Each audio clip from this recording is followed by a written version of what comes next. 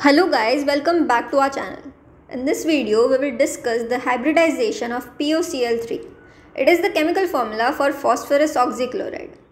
One of the easiest way to find the hybridization of any given compound is by counting the number of lone pairs attached to the central atom plus the number of sigma bond it forms. This is known as steric number. In other words, steric number equals to the summation of sigma bond and lone pairs attached to the central atom. Let us have a look at the Lewis structure of phosphorus oxychloride. We can clearly see that central atom phosphorus has formed 3 sigma bonds with 3 chlorine atom and 1 double bond with 1 oxygen. We also know that double bond has 1 pi and 1 sigma bond. Let us add the two. We have 4 sigma bond plus 0 lone pairs, which equals to the steric number of 4.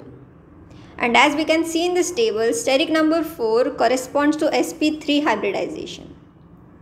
For more such videos, make sure to subscribe our channel, and thank you for watching.